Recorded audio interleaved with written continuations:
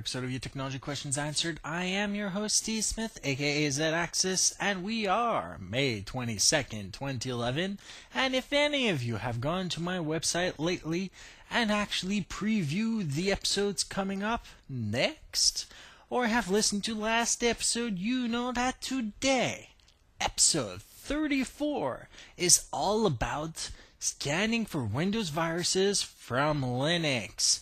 More specifically, Ubuntu 11.04. But before we get to any of that, I have a personal request of you.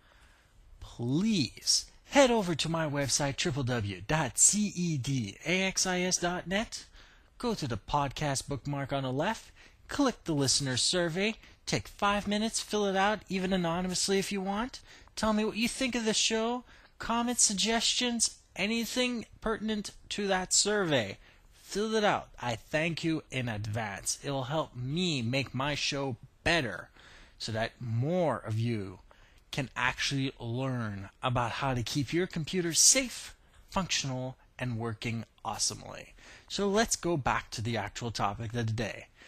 Why we should scan our Windows machine from Linux for viruses. Why is it that we are actually forced to do so in some cases? And what is it about Windows and other operating systems that makes doing it from within the operating system a painstaking, irritating movement of action that should have never happened? First of all, at the very beginning, people making viruses were making viruses for the hell of making viruses. So you got things like ping pong virus and a bunch of annoying other types of viruses that are just basically people having fun. No particular harm to the computer. Not even a chance of fraud occurring. Later on, certain sets of people, which are now growing by the day, figured out they can make money off of this. This is the birth of the actual terrible virus. The virus that actually damages your computer. In more ways than just physical, it does damage the software. Sometimes not even damaging the computer, but more like turning a computer into a great big lighthouse beacon of information being used to target other places and all that. So, what does this mean for the user? Well, somewhere along the line, the operating system companies decided to do something which would have been completely and utterly awesome if actually applied correctly. It is called file locking. Now, let's explain something about this. File locking in its most theoretical point of view means that nothing about that file should ever be able to be deleted, replaced, and or modified, which would make it great because that would render it immune against viruses. Unfortunately, in practice, that's not at all true. That's actually completely and utterly false. Just like any other thing ever created to protect other people from certain types of stuff, like the DVD with the anti-piracy encoding on it that still gets pirated, by the way, automatically now, the file locking has been defeated by the hacker, not by the user. So even though the user can't suppress the infected file, and neither can the antivirus program, the virus programmer can modify it all he wants. He can make that file completely delete your operating system, just like he can make that file push out all your personal information into the great beyond of the internet, where you get your identity stolen. So why is it that I actually want you to scan for Windows viruses from Linux? Well, even though that file is being protected for a very specific reason, if you deleted it, your computer may cease to exist. You still want to get rid of that file because it's infected. And that file, since it is a system file, still has a copy of the original clean version on your installation disk. So what do? Go to another operating system, suppress the hell out of that file, use the recovery mode on your disk, and put back a clean version of the file. That's it. That's all I basically want you to do. You have an infected system file. I'm giving you the ability to bypass, just like the hacker, the file locking system designed to protect your operating system, but allowing you to protect yourself. So, when I go into this demonstration, please keep in mind a few things. This is a list of objects you need. 1, a calm environment. Just breathe. You'll be fine. As long as you did backups, there's nothing you can do to you on this computer that is not reversible. 2, please get yourself something to write on with a writing instrument. A pen, pencil, I don't care. You can write it in blood. Just as long as you write down the name of the files and where you deleted them from before you suppress the hell out of them. And make sure you have a recovery disk. Now, if you don't, borrow one. For the most part, Windows doesn't care if it's your disk or your neighbor's disk. They care if you're using a copy of Windows illegally. Like my laptop, I don't actually natively have a Windows disk. I have a recovery disk, which does come with the recovery console anyway. But I can borrow anybody's Windows disk that is matching mine and use the recovery console as long as my serial number is unique and mine. So don't worry about any copyright infringement. None is being done today. So, again, paper, pen or pencil or blood, doesn't matter just as long as you can write anything down. And the disk designed to recover your computer. More specifically, the recovery console for Windows. Now, let's get on to the demonstration. So all you need to do is access applications, open up the installed, scroll down, Ubuntu Software Center, type in the word virus so you can find a file, virus scanner, click install, enter your password, click more information, just make sure that the Microsoft Cabinet Files thing is actually installed. It is in our case. Let's just let this finish. It's actually pretty fast. Close that. Now open up the applications again. Open up installed. Go all the way to the bottom. That's where it's going to be. Open up virus scanner. Now folks, this is what it looks like. I know it's very simple, but don't worry about it. At the top, click Advanced, go to Preferences, make sure Scan All Files and Directories within a directory is on, enable extra scanning, and files larger than 20 megs are all on. Click Scan Directory, go into the file system, select Host, and hit OK. At this point, you're pretty sure that it's going to scan.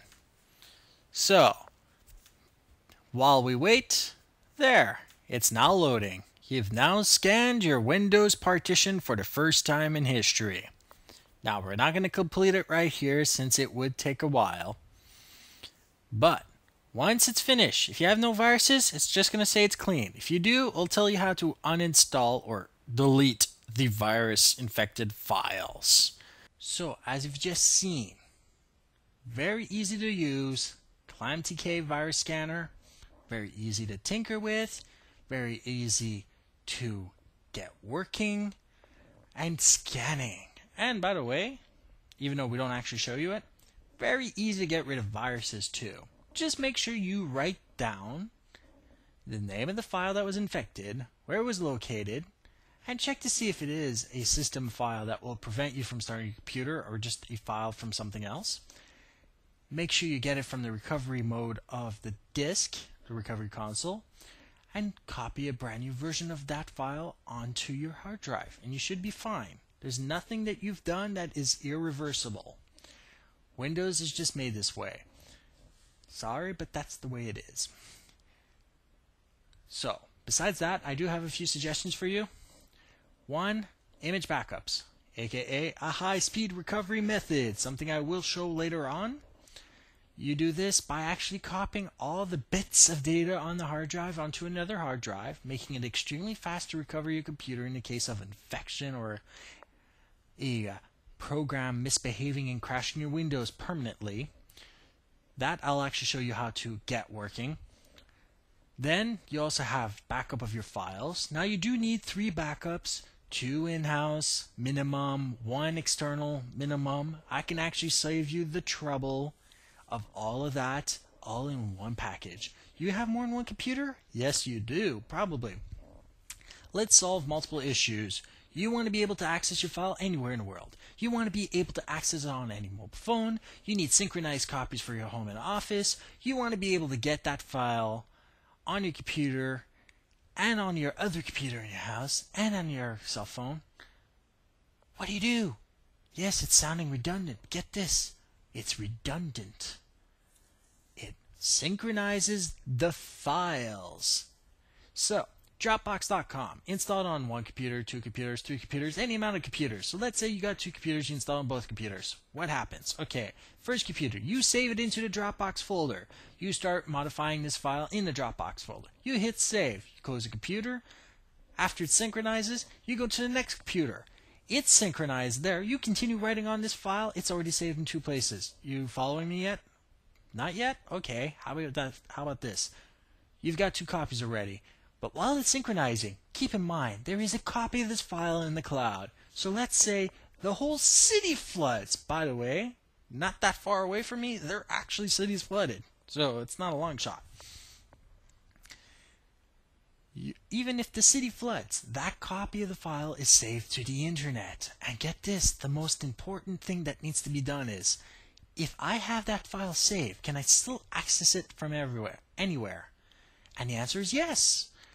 All you need to do is access that file on your iPhone, BlackBerry, or any other device from any device that can either download their actual software designed for your smartphone or any other device that actually has a mobile web browser or a standard web browser.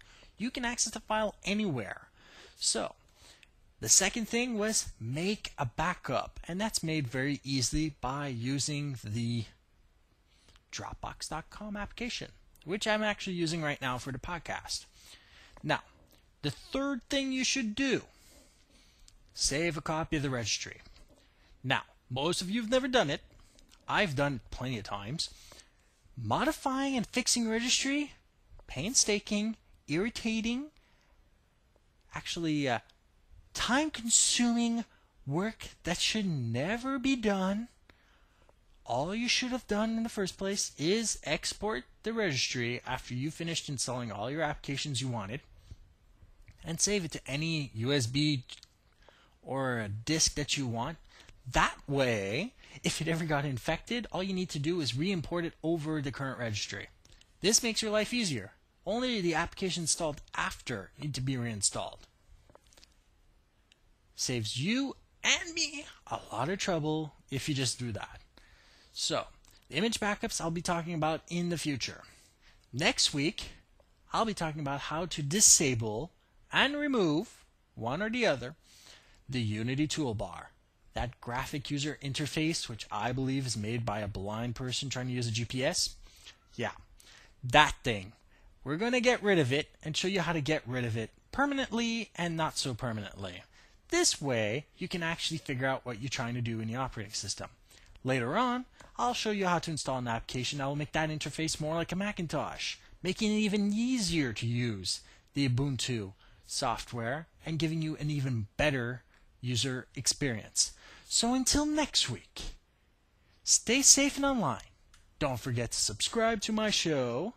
Thank you all in advance for doing my survey at www.zedaxis.net. Have a great weekend and goodbye.